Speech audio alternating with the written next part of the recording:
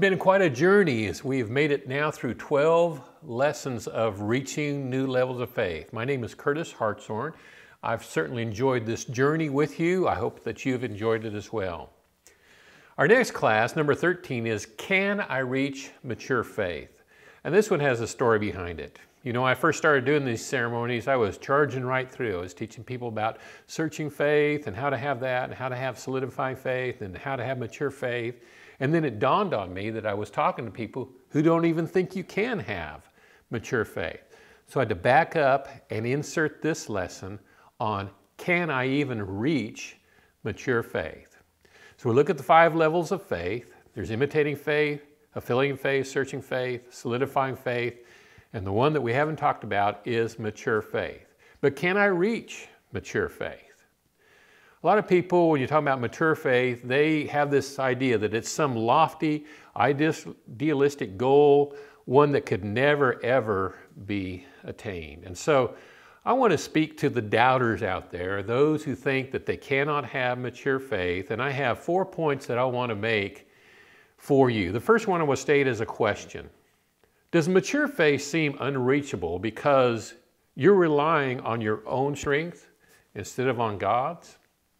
You know, when we start looking so much at ourselves, we start thinking, whoa, there's just no way I could ever reach mature faith. But if you'll take the focus off of you and put it on God, you'll be able to say, wow, I could have mature faith.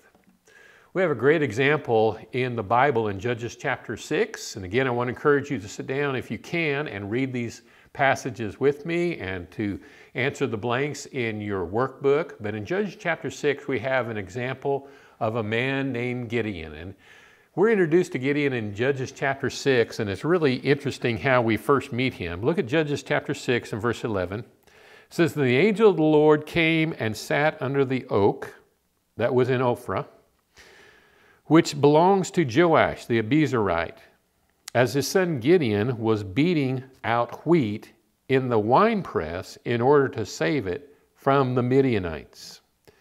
The angel of the Lord appeared to him and said to him, the Lord is with you, O valiant warrior. Now look at the scene here. Gideon is hiding out in the winepress. He's beating his wheat in there and he's looking out for the Midianites because he's afraid they're going to steal his wheat. And here this angel comes in and says, greetings, valiant warrior. I'm sure he didn't feel like a valiant warrior at that time. And he goes on to explain why he is not a leader and why he shouldn't be a leader. But God wanted him to lead in battle against the Midianites, who, by the way, had teamed up with the Amalekites. If you look ahead at Judges chapter 7 and verse 12, it says, now the Midianites and the Amalekites and all the sons of the east were lying in the valley as numerous as locusts, and their camels were without number, as numerous as the sand on the seashore. So imagine this vast army, and they're completely covering this valley floor, and they look like locusts. There are so many of them. And God is wanting Gideon to lead the army of the Israelites against them. Look at the way that he does this. In chapter 7, verse 1, it says, then Jerubbaal, that is Gideon, and all the people who were with him rose early and camped beside the spring of Harod. And the camp of Midian was on the north side of them by the hill of Moreh in the valley. The Lord said to Gideon, the people who are with you are too many for me to give Midian into their hands. For Israel would become boastful, saying, my own power has delivered me. Now therefore, come, proclaim in the hearing of the people, saying, whoever is afraid and trembling, let him return and depart from Mount Gilead. So 22,000 people returned, but 10,000 remained. Now, first of all, let's back up. All he has is 32,000 men, and he's going up against an army so vast you can't even count them, with only 32,000. And God says, we've got a problem. You have way too many people. And so just announce that whoever doesn't really want to fight in this war, just tell them to go on home. Now, I need to make a confession here. I'm actually a Desert Storm veteran. I went and defended my country, and I've never been ashamed of that. I'm grateful to have defended my country. But at the time, when we got ready to go into Desert Storm, if you would have asked me if I would rather go into war or stay home with my wife and kids, I can tell you what my answer would have been. I'd rather stay home. Not that I think I'm a coward or anything, but the majority of people are going to make that decision. And in this case, that's exactly what happened. 2/3 of the people says, I'm going home. But 10,000 remained. Let's see what happens next. Verse 4. Then the Lord said to Gideon, the people are still too many. Bring them down to the water, and I will test them for you there. Therefore it shall be that he of whom I say to you, this one shall go with you, he shall go with you. But everyone on whom I say to you, this one shall not go with you, he shall not go. So he brought the people down to the water, and the Lord said to Gideon, you shall separate everyone who laps the water with his tongue as a dog laps, as well as everyone who kneels to drink. Now the number of those who lapped, putting their hand to their mouth, was 300 men, but all the rest of the people kneeled to drink water. The Lord said to Gideon, I will deliver you with the 300 men who lapped, and will give the Midianites into your hands. So let all the other people go, each man to his home. When they went down to the waters, you know there's a couple ways you can drink water out of a stream. You can just put your head in the water and just start sucking up the water, or you can just reach down and lift it to your hands. And when you do it this way, you kind of keep your eyes up and you won't get somebody sneak up on you. The majority of people just put their heads down in the water, but only 300 of the 10,000 men put their hands in and pulled the water up to their mouths. And God says, that's the ones that I want. So with 300 men, and we'll not read the victory. I think you know that they win the victory. This would be a terrible story if they didn't.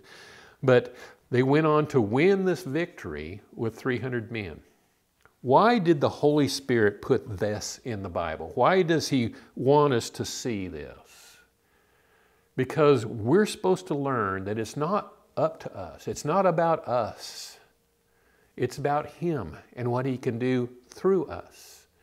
And so if you're thinking there's just no way I could reach mature faith, is it because you're only looking at yourself and not at what God can do through you?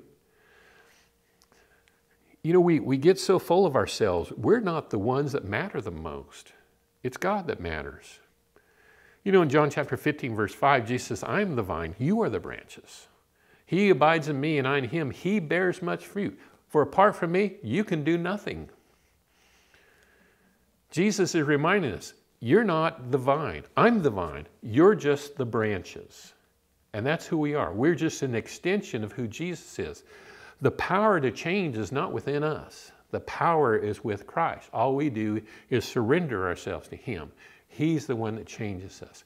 He's the one that can give us mature faith if we will trust Him. But if you still have doubts, let me express maybe a different way that you're doubting. Maybe mature faith seems impossible to you, and you're thinking, wow, I just don't think I could ever reach that. But if mature faith is impossible, God's awfully cruel to expect it from us, isn't He? If God says, I want you to have mature faith, but you could never have mature faith, well, that'd be pretty cruel from God's point of view. I want to take you back to Matthew chapter 17, a passage that we looked at in our very first class when I was explaining to you how we can know God wants us to grow in our faith. In Matthew chapter 17, and we'll start reading in verse 14 together. It says, when they came to the crowd, a man came up to Jesus, falling on his knees before him and saying, Lord, have mercy on my son, for he is a lunatic and very ill, and he often falls into the fire and often into the water. I brought him to your disciples, and they could not cure him. But Jesus said, you unbelieving and perverted generation, how long shall I be with you? How long shall I put up with you? Bring him here to me. And Jesus rebuked him, and the demon came out of him, and the boy was cured at once.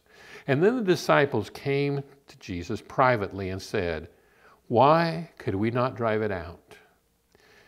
And he said to them, because of the littleness of your faith. For truly I say to you, if you have faith the size of a mustard seed, you will say to this mountain, move from here to there, and it will move. Nothing will be impossible for you. I made the point in the first class that the phrase the size of was added for understanding in the English, but that actually is not in the Greek, the original Greek text. The size of, or as small as, some translations say, actually the word is just hos, omega sigma. It's just 2 letters. And it means as. If you have faith as a mustard seed, you can say to this mountain. I took you to chapter 13 before and showed that a mustard seed is growing. It starts off small, but it grows. Jesus is saying, I want your faith to be as a mustard seed. I want you to grow. I want you to mature. Why would he ask us to do that if we can't do that? We've also looked at James chapter 1, verses 2 through 8, where it talks about the process of maturity. And verse 4 says, but you must let endurance have its full effect so that you may be mature and complete, lacking in nothing. When Epaphras was praying for the church in Colossae, and Paul was kind of bragging on it in Colossians chapter 4, verse 12, he said, talking about Epaphras, always struggling on your behalf in his prayers so that you may stand mature and fully assured in all the will of God. We turn to the book of Hebrews. Remember that the Hebrew writer was disappointed that they were not maturing in their faith. Hebrews chapter 5, starting in verse 11. Concerning him we have much to say, it's hard to explain, since you have become dull of hearing. For though by this time you ought to be teachers, you have need again for someone to teach you the elementary principles of the oracles of God. And you have come to need milk, not solid food. For everyone who partakes only of milk is not accustomed to the word of righteousness, for he is an infant. But solid food is for the mature, who because of practice have their senses trained to discern good and evil. Time and time again in the Bible, we see this: have mature faith, grow up, be mature in your faith. Why does the Word of God keep asking us to do that if it's impossible to do? God doesn't work like that. He never asks us to do something that we can't do. Maybe you're still doubting that you could ever have mature faith. Let me ask you another question. Do you believe having mature faith means that you have reached sinless perfection? Maybe that's the way you're thinking about it. Well, I'll never be perfectly sinless. It's like I'll never have mature faith because I'm only human. We know we'll never be completely without sin. And so we think that that's what mature faith is, but it's really not. Let me throw some names at you. Abraham, Noah, Moses, Samuel, David, Paul. Would you say that those men had mature faith? I'm sure you'd have to agree that all of those were like, wow, yeah, those were some of the most faith-filled men that ever walked the earth. Let me ask you something. Were they sinless? Were they perfect? You know, 3 of those men were murderers. Think about it. Moses killed the Egyptian. David ordered Uriah the Hittite to his death. Paul used to order Christians to their death. 3 of them are murderers. They're sinners, just like you and me. They had mature faith. We as sinners can have mature faith. Now, part of the confusion, I think, here comes from an understanding of the word for mature, because mature, teleos is the Greek word, can also be translated perfect. Right here in Hebrews chapter 5, verse 14, that word that says, but solid food is for the mature, that word can also be perfect. In Matthew chapter 5 and verse 48, where he says, therefore you are to be perfect, teleos, as your heavenly Father is perfect, teleos again. And so we think, well, that means perfect. In chapter 19 and verse 21, when Jesus was talking to the rich young man, he said to him, if thou wilt be perfect, go sell all that thou hast and give it to the poor. Romans chapter 12 and verse 2 says, and you may prove what is good and acceptable and perfect, the will of God. 1 Corinthians 2 verse 6 says, however, when we are among mature people, we do speak a message of wisdom. Now that's the same word that's translated perfect in all those other verses. Here it's translated mature. 1 Corinthians 13 verse 10 says, but when what is perfect comes, then that what is partial will disappear. Ephesians 4 verse 13, until we all attain to the unity of the faith and the knowledge of the Son of God, to mature manhood, to the measure of the stature of the fullness of Christ. And then James 1 verse 17 says, every good and perfect gift comes down from the Father, who created all the lights in the heavens. All these verses are using the same word, teleos. So that lends some confusion. But as I pointed out, by those men who had mature faith in the Bible, they weren't sinlessly perfect. When we are mature, it doesn't mean that we are without sin. It means that we have reached a state in our faith that nobody's going to dissuade us from following God and doing what God says. But it doesn't mean that we're perfect, that we're never going to make another mistake. It just means we're dedicated wholly to God. Lastly, maybe you are one who believes that you can never have mature faith because you're thinking, well, if I had mature faith, well, then I would become prideful, and then that would be really bad. Well, I've got good news for you. The one excludes the other. The process of growing in your faith actually filters all the prideful and the haughty attitudes out of your heart. As you strive to have mature faith, you will move toward humility, not toward pride. Pride leads away from God. Humility leads towards God. Humility leads toward mature faith. In Matthew chapter 18, verse 3, it just says, truly, truly, I say to you, unless you are converted and become like children, you will not enter the kingdom of heaven.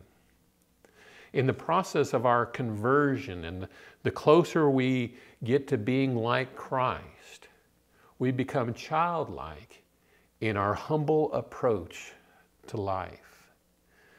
And so becoming mature in your faith does not make you more prideful, it makes you less prideful. So you don't have to worry about that. Don't worry about, well, if I become mature, then I'll just start getting all prideful. No, that whole process will drive pride clear out of you. You can have mature faith. God wants you to have that mature faith. I hope I've convinced you by now, because in our next class, class number 14, I'm going to show you how do I reach mature faith. We've covered the others. We've talked about the other 4 levels of faith. Now, how do I get to that point that I can have mature faith? I hope that you will be back for us in our next class and enjoy spending some time with you then. Thank you.